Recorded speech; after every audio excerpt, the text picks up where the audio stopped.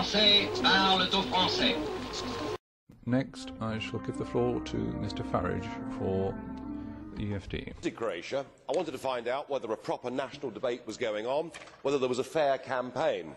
What did I find? Well, I found that the EU is doing everything it can to bribe the political class in Croatia. Doing it quite well, really, too. Already, the EU has given €320 million to Croatia in what is called pre-accession aid.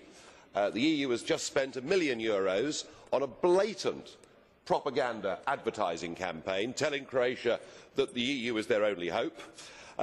Cleverly, you've even given jobs to Croatians, highly paid jobs to Croatians in the European Parliament and in the European Commission, just to show them how well off they'll be, the ruling class will be, if they join. And you've got EU flags flying on official buildings all over the country to give the impression that it's a done deal. You've got some willing helpers, because the old communists are still there in Croatia. They still hold all the positions of power, and they will all become, personally, enormously wealthy if Croatia joins the European Union. And there is an even more sinister side to this, because there is not a free press in Croatia. There is no national debate going on at all. Indeed, a prize has been offered.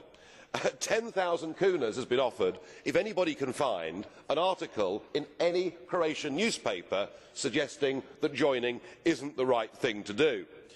The whole campaign is bent, corrupt and distorted. We've seen this before from the European Union, but I think it's happening on a scale in Croatia that is worse than I've seen before. This country has, for nearly 1,000 years, sought independence.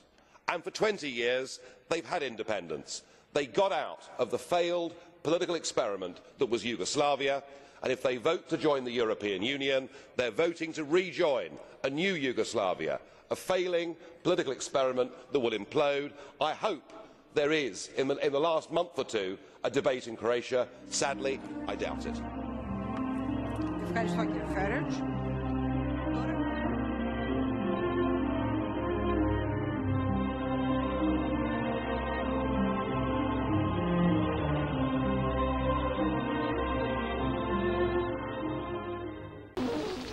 Veuillez écouter tout d'abord quelques messages personnels.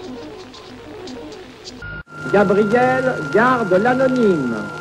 Le manchot la serre dans ses bras.